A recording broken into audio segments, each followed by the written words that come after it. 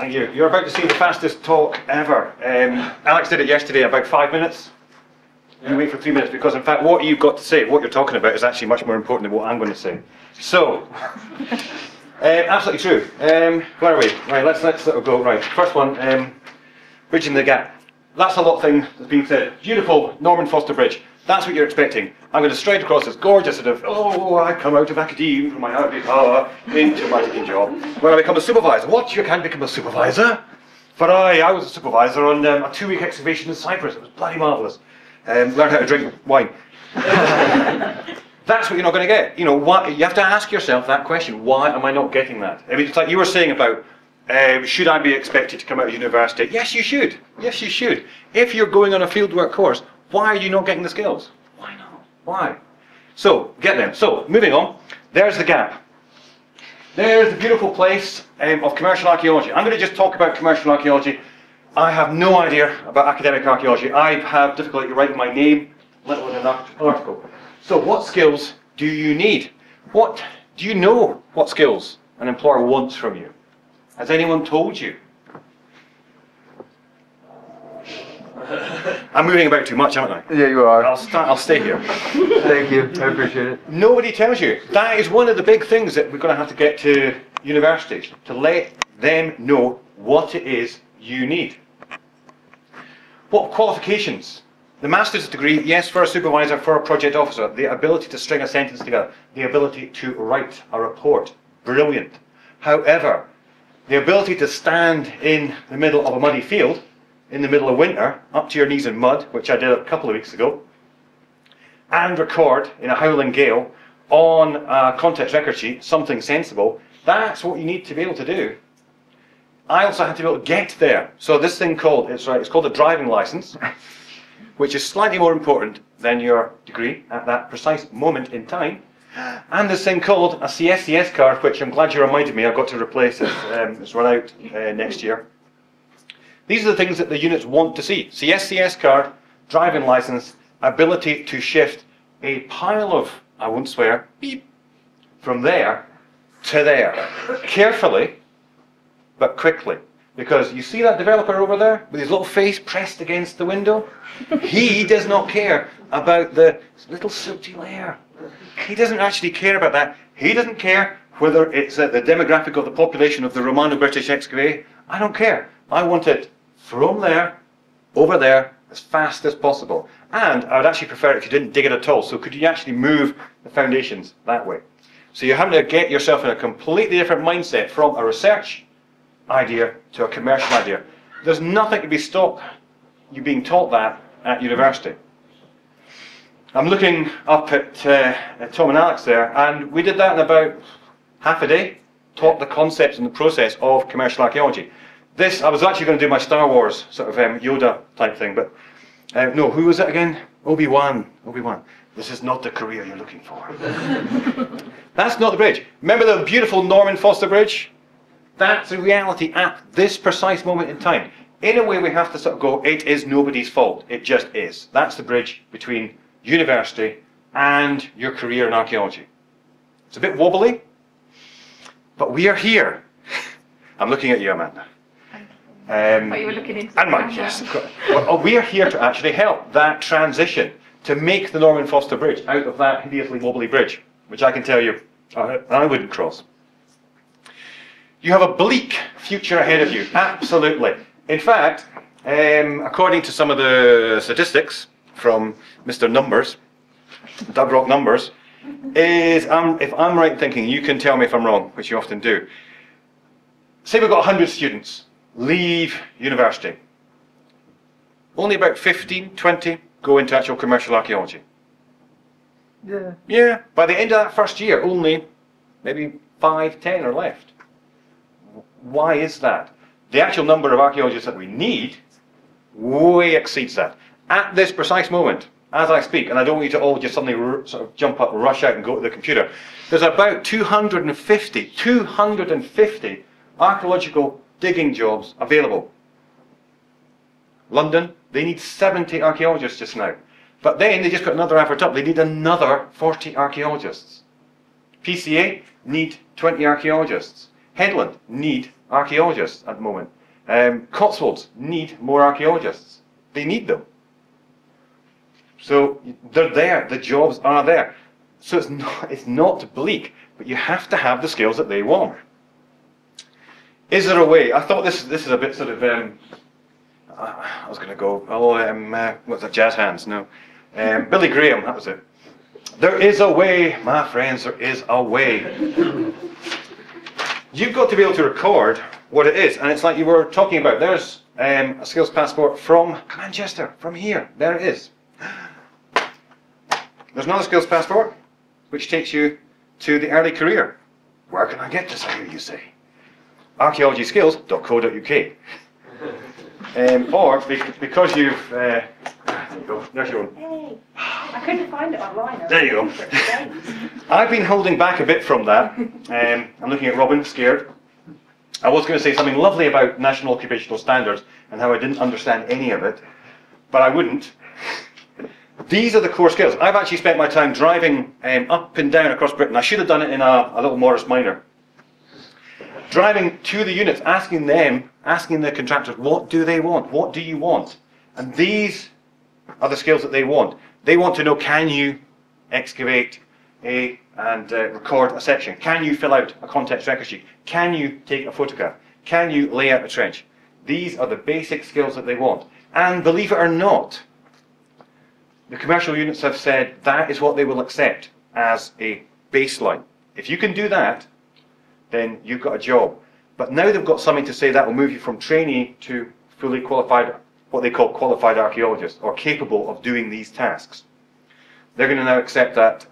I've still got a few more units to go to, but there is a way, my friends. Oh yes, there is. It's called the Archaeology Skills Passport. Other skills passports are available. I told you I was going to rattle through this. How am I doing? I've not beaten you, have I? No. You have to remember what it's for. What are you doing archaeology for? There is nothing wrong with being an academic. It pays more, for a start. There's nothing wrong with being an academic. You've got to just realise where you're going. Even pottery specialists are lovely people too. But how are you going to achieve that goal? What is your pathway? Do not think there's one route to get to where you're going to go. There's not one solution that's going to fit each one of you. If you want to get into commercial archaeology, then it is up to you to find out how that happens. However, it's also up to the university to allow you the opportunity to find out how to do that. Commercial units and universities working together. What an amazing idea. As you said, they're already doing that in Sheffield, at Wessex. There's 4 placements happening just now, including 2 additional ones for people who have not got degrees. Cotswolds are doing the same at this precise moment as well, where they have a vocational pathway into doing archaeology. I am, believe it or not, I have no degree in archaeology, but look at me now. Yes. So there should be all these different routes and pathways that you should go. There should be a way for a specialist to follow that route. There should be a way for an academic to follow that route. But if you're going to get involved in commercial archaeology, you're going to have to learn what it is to be a commercial archaeologist. And so therefore, in a way, the university has a duty to you, as a person who's paying them quite a lot of money to get a degree, to at least give you the opportunity to learn what these skills are. The units as well, the contractors, have a duty, if they want to have a skilled workforce, to provide the opportunity to give you these skills that they're requiring as well, via perhaps placements. Even if it's a 6 weeks placements, 2 months placements, you're not going to get abused. I'll keep an eye on that. You can get paid, but you'll get paid a trainee rate. Why not? Apprenticeships, why not? I think that's the way that you were saying, Amanda, that, you know, the CIFA are going. And that is the way that we should be going. Actually all working together to ensure that we're all a skilled, happy, fabulous workforce. So, because I wanted to actually get more talk going, and I'll shut up just now, and just leave you with, oh no, I've left links and thanks. These are the links, and that's the thanks.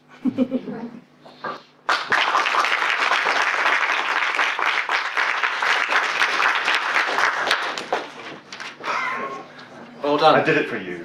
Thank you. Didn't even have to hold up the song.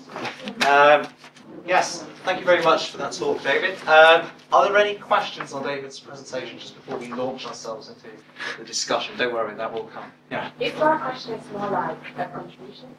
Okay. I'm a second job archaeology student, and what I see even with like my mates, it's like everyone is okay, they're doing their essays, their things like to get the marks right and everything. And when they finish, they expect like an archaeology job ready for them to do. So like my contribution is like we actually as students need to be proactive in finding the experience. Like, okay, I understand that the university has to sort of sponsor and help us to find it, but literally Google. I would like an internship this summer, and I literally Googled it, and I'm just browsing through. So I really feel like we as students, we actually have to suggest even to the university and tell them we would like to do this to gain this. And yeah, if anyone wants the archaeology, the red passport, I can use that. So, yeah. Because you're absolutely right, and if I have one bugbear against students, God bless you all, is a couple of weeks ago offered some students from a university which will remain nameless the chance to excavate with me for a whole day, for free, and training. Guess how many students managed to get themselves out of bed on a Sunday morning? 0. Nobody. It's exactly what you're saying, and exactly what you're saying, it's like if you make the effort, it'll pay off. So yeah. You had a question? I graduated in 1977. Did you get it first? No. Ah. And nobody had got the first 10 years of Southampton University. The next year, some upstarts called Mike Parker Pearson and Tim Darville got first. So we were robbed. However, by the time I'd gone to university, I had used my initiative because I knew I wanted to be an archaeologist, and I'd dug in the summers and worked my way into excavations. And there wasn't Google then, but you could do it. We used the CBA's calendar of excavations. And that's how I became a professional archaeologist. I used my initiative. I had to more or less work my way through university because my dad wouldn't fund me because he said archaeology isn't a proper job and you'll never get a career out of it. And of course the only reason I've done that is to prove him wrong. But this, things haven't actually changed. If you want to be an archaeologist, then put your back into it, find the opportunities, make the opportunities yourself. And if anything's failing, it's that message isn't getting across to people before they start their archaeology degrees. Archaeology degrees are brilliant for lots of other things. And archaeologists actually make brilliant managers and have all sorts of transferable skills that are fantastic for taking you in other directions. But if you want to be an archaeologist, it's going to be hard, always been hard, it's never changed. And you just need to persevere and find your own opportunities. Questions? I think most of the students I teach who want careers in archaeology are finding their way into careers in archaeology. For those who aren't sure what to do and aren't drawn towards a career in archaeology, do you think I can, in good conscience, point them towards a career in archaeology? Yes. There's not a problem. I mean, there's in a way, two kind of points. One that's not what you asked, but I'm going to answer anyway, is somebody was saying to me on the Badger Facebook page, how do I find a job in archaeology? To which I was, is this a trick question? But yes, there are ways that you can get a career in archaeology at this precise moment in time. In commercial archaeology. Is that what you mean? I'm not saying that they can't get jobs. I'm saying if you just take on £27,000 of debt, can I, in good conscience, point them towards a career in archaeology? Yeah, because they won't have to pay it back. Yeah, They won't make enough. So what's the problem? Yeah, apart from that. Yeah, Yeah, I mean, that's basically it, yeah. I'd like to go back to a point, and I have to say I'm not an archaeologist, so you can all shoot me down. That lady of their name, which you said, if I'm correct in accepting what you said, that some commercial firms will take on students from certain universities because they know the level of skill that they have. I think there's an informal. I was an employer before I worked at the IFA, as it now is, at Birmingham University, and we used to run. We used to take placement sandwich course students from Bradford, and we ended up employing an awful lot of them because we knew the kind of skills that they had from their course, and we knew that we'd trained them in their year doing a sandwich course, and then they came back to work for us later. And I suspect, I don't know this, and this is completely informal, I suspect it's the case that in other commercial organisations that they have similar relationships with other type. Yeah, my concern with that would be that in some way this particular university has, its curriculum has been affected by commercialism. You know, by the fact that it's a professional organisation that wants skills, it will somehow begin to affect the university curriculum. I think that's been the case. That to me seems sort of slightly. I don't think, I mean, again, completely informally, and I don't have any research to back this up, but I don't think I can think of a circumstance where that it's gone in the other way. That people, I think that's the problem in a way, that there isn't that much of a conversation and a two-way exchange of knowledge between the university departments. It's not those sorts of links are purely, they're almost like personal links because you know you've met the individuals and you've worked with them. It's not because you have a memorandum of understanding between an organisation and a university department. That wasn't what I was implying at all. It was more you feel comfortable in that situation. You know what those students have probably learned, and you know how much fieldwork experience they've had in their course. That's all really. Do you want to add It's something? very different to a bank employing someone who went to the LSE, is it? Yeah. They they've got a good economics degree. Yeah. Yeah, just a comment on stats. So I do track jobs and postings and stuff as part of my research stuff. We are in the middle of a massive boom that archaeology probably has not seen ever. More jobs have been put up in the last year than what we've been able to track since 1993.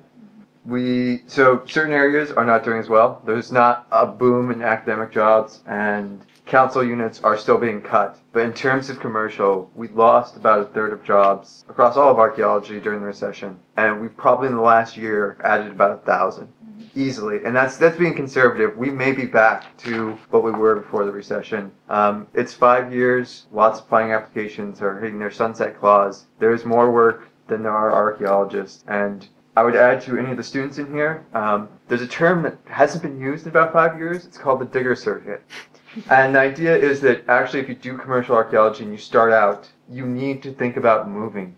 And most jobs will give you away allowances and, they'll pay for a place to go. And this seems to be a concept that's completely disappeared from commercial archaeology. But at one point, it used to be, if you wanted to do commercial archaeology, you had to make the understanding that you needed to move, and move often. So you'd go do a job for 2 weeks in York, a month in Glasgow, and you did that for a couple of years or a couple of months, and you got enough experience so you can get a more permanent job. But I've seen so many people when they say they can't get jobs, I'm like, well, where are you applying? They're like, well, I applied to everyone in wherever the town is. If there's no work in that town, yeah, they're not going to get a job. But there's jobs everywhere else, and if you really want a job, everyone is desperate. Scotland for a while there, I basically was handing out jobs to people I knew because it was, do you know anyone? We are desperate for jobs. Anyone at all.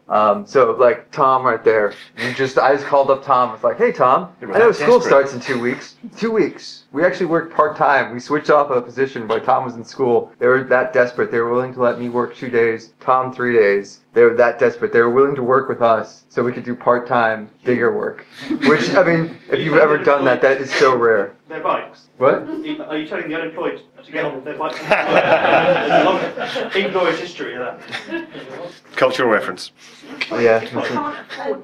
Sorry. So that's the thing about the digger circuit is you find the positions you call. So most advertisement when they say we're looking for archaeologists, they're not looking for archaeologists at their home office. They're looking for archaeologists in projects everywhere, and usually a lot of those will come with per diem and travel costs. That's been cut a lot since the recession. There's a lot less jobs now where you get an away allowance a lot less, and a lot less jobs come as accommodation as well. I know. Will be coming in the sort of the new exciting badger where.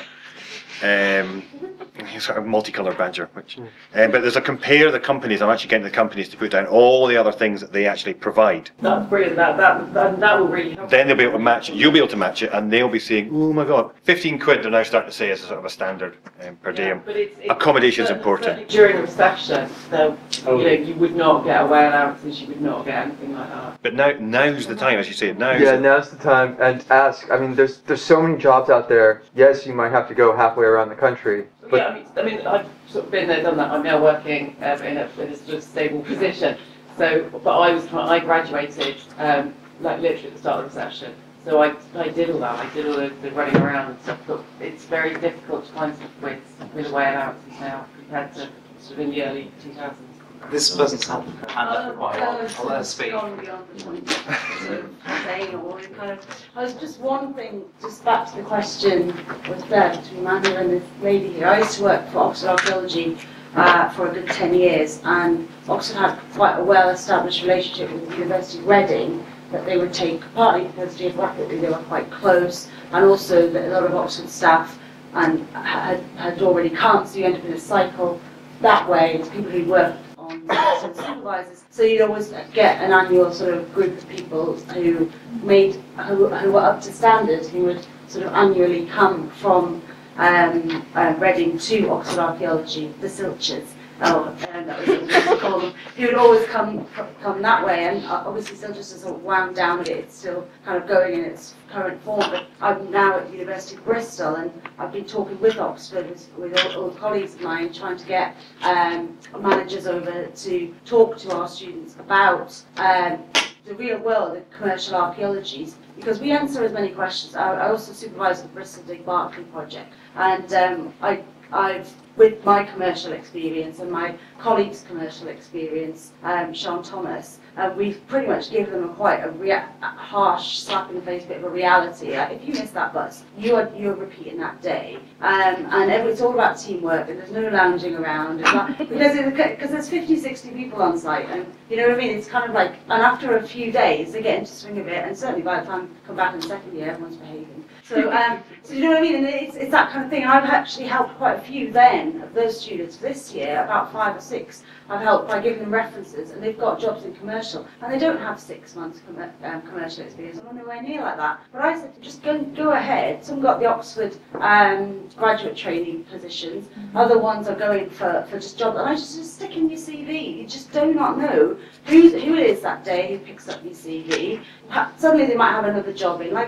You know, you just really don't know. It's all about timing and follow it up with a phone call and making it short and snappy. They don't really care what you get up to in your spare time. You know, just making it obviously, you know, trying to help them get a job. So a lot of students come to us and we try to help them, and I've been successful so far and helped quite a few people get jobs. And again, as Doug just says, it's absolutely saturated at the moment with jobs. And I also negotiated a few months ago a sort of part-time work arrangement with Oxford Archaeology where I do a week on, a week off, or 3 days a week, and you could never have done that a few years ago, but you can get away with that now. So you know, you kind of, it's up to you to go out there and find and do as much as you can and find what works for you, and actually phone up the companies and talk to them. Don't just assume yes, or they'll let me do this or they won't let me do this. You'll never know unless you pick up the phone. And phone them up before they even advertise. I mean, by the time a job goes on to Badger or now SEPA, they've gone through their entire list of people, all the CVs they've already looked through, and they have no one left. And that's why they're advertising. Call up every company in your area. Badger has a list of how many?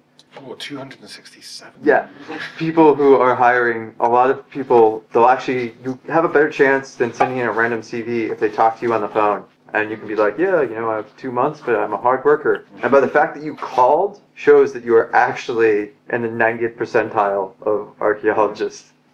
I mean, going off the subject of what we've been talking about, how to physically get a job, I'm seeing a lot of the comments that have been coming out here is, if you want a job in archaeology, chase the job in archaeology, move around for the job in archaeology. And then I'm seeing your slide with the women in archaeology, and there's a lot of students, and there's not a lot of females in commercial archaeology. And I'm thinking, if I've got a kid, Am I going to go to, go and move miles and miles away across the country just for 3 months' work? No, it's just not practical. And although we can kind of say to our students, yeah, okay, go and do this kind of thing, really stick your neck out there and go and chase this work, there is a contradiction in terms of what we're saying they ought to do in order to get the work, and then a contradiction between the quality of life that they're going to get if they're going to have to run around and do these kind of things. And I think that's, again, is something people are not necessarily prepared for when they're doing their undergraduate.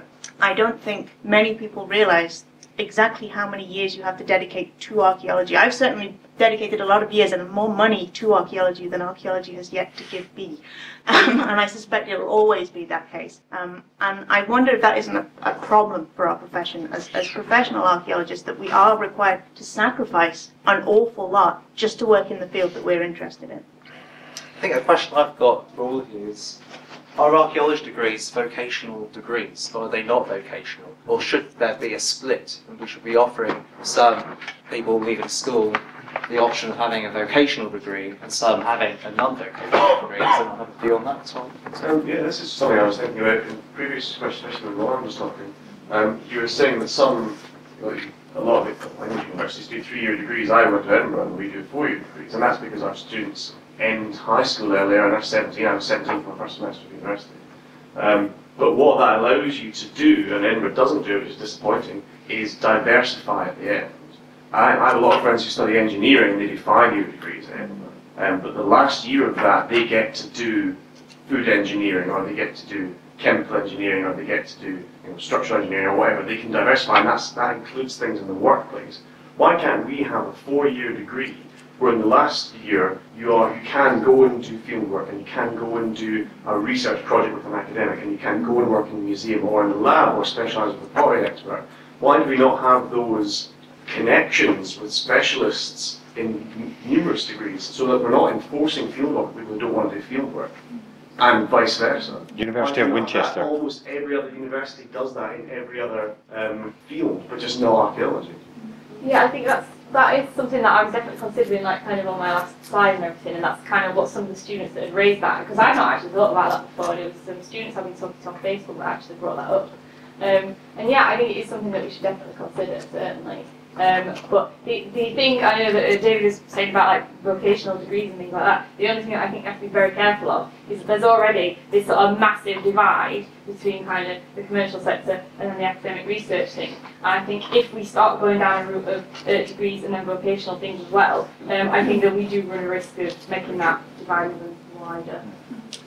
I mean, the recent announcement by the Chancellor that they're going to extend the student loan schemes now to postgraduates would actually allow, the courses were probably tailored, that you could actually do a 4-year degree on the same basis as you did the first one. Maybe, as you say, the last year could actually be a master's or a specialism in archaeology.